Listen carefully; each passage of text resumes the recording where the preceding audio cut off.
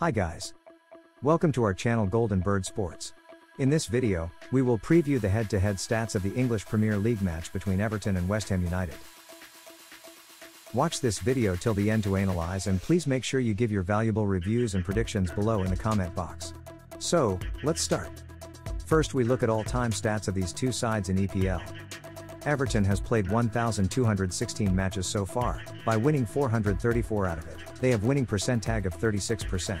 On the other side, West Ham United has played 1,060 matches and have won 357 out of it, which makes their winning percentage of 34%.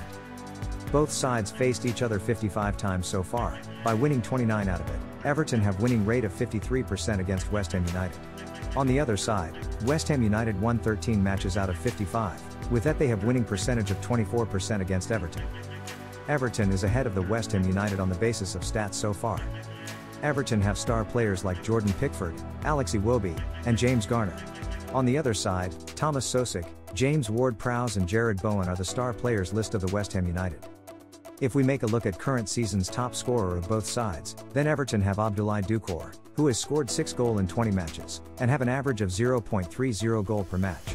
And West Ham United have Jared Bowen, who has scored 14 goals in 25 matches with an average of 0.56 goal per match. And at goalkeeper's side, Everton have Jordan Pickford, who have 8 clean sheet and conceded 34 goals in 26 matches.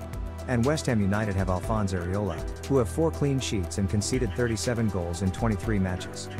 In their last 2 meetings, one match has been won by Everton with 1-0, another match has been won by West Ham untied with 0-0.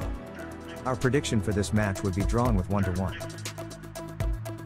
Who will win and what is your score prediction? Tell us below in the comment box. That's it for now.